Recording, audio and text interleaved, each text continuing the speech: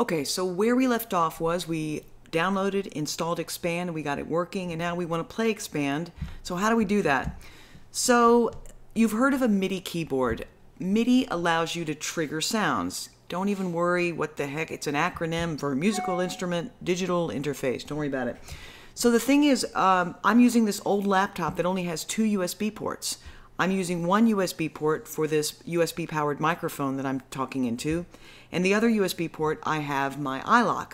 So I need another MIDI port for my MIDI keyboard, right? And at some point I'm going to need another MIDI port for an instrument interface. We're going to get there soon. So I need a USB hub. What the heck is a USB hub? You know how a power strip allows you to take 2 outlets and make it into one big outlet? Exactly the same thing. So the thing is, though, there are USB hubs like this is Mr. Hubman, but you'll notice Mr. Hubman, you plug him into the USB port, but he doesn't have any power. And you say, well, doesn't the USB power things? Yes, but there's certain devices that need more power than something like Mr. Hubman. So I am using a powered USB hub. If you go to Amazon or you go to Google and you type in powered USB hub buy or whatever, this is just one of many of them.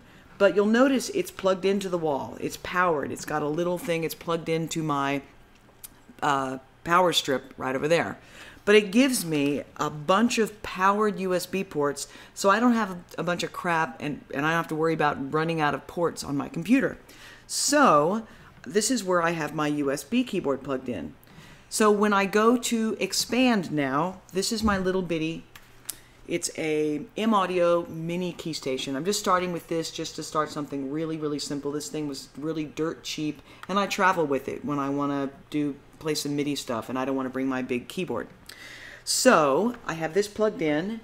I'm going to go to the Expand track here, and I'm going to put it in record, and I'm going to play my, and I don't hear anything. Why? Because I go to Setup, I go to MIDI, I go to MIDI Input Devices, and there's my device. Why don't I hear it? And let me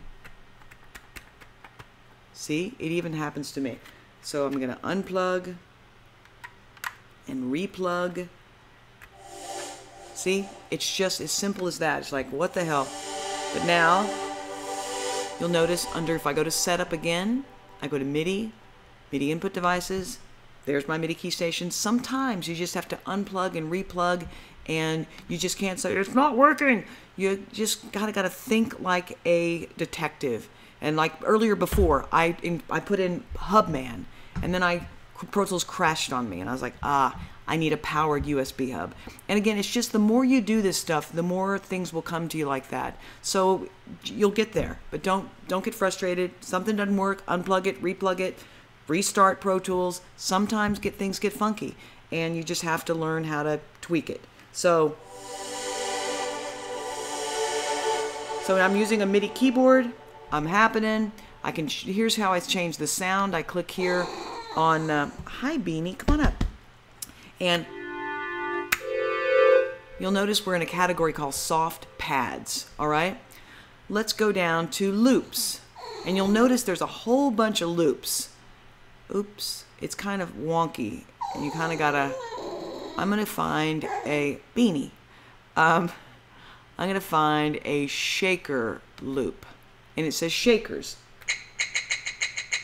That's C1, I guess. So it's the same tempo, but it's just a different pitch of shakers. If I hit this right arrow, it's a snaps. So these are loops that are in Expand. So I'm going to stop here. Hopefully you've got a MIDI keyboard, you've got it working. Spend some time going through Expand. You can say, well, come here. You've got acoustic pianos, but there's another plugin that comes with Pro Tools, and it's called Mini Grand, which is better than Expand pianos. So don't worry about pianos. Sorry, I think my dog needs to go out. I'm going to stop there and just go ahead and play with Expand a little bit. and then we'll move on and we'll get a drum loop into this song using Expand.